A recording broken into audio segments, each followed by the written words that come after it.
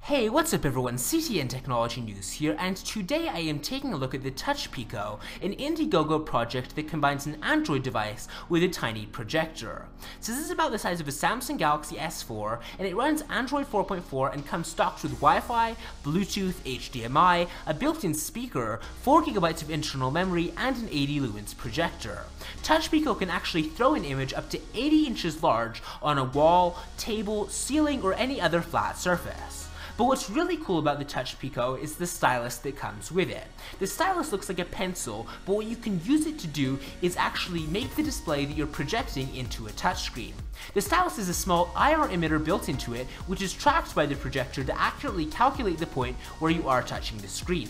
That sounds complicated, but honestly it's very simple. You just use the stylus as you would on a normal touchscreen device. You can turn a table into a touchscreen, you can turn a wall into a touchscreen, you can turn any surface into a touchscreen, and do whatever you want using the stylus. Now obviously some advanced gestures won't work. For instance, you can't pinch to zoom because you just got the one input with the stylus, but there are a lot of applications that this could be used for, and I'm really excited to see where this project is going to go in the future. Anyways, let me know what you think of TouchPico in the comments below. Please be sure to give this video a thumbs up if you enjoyed it, and I will see you next time. Bye!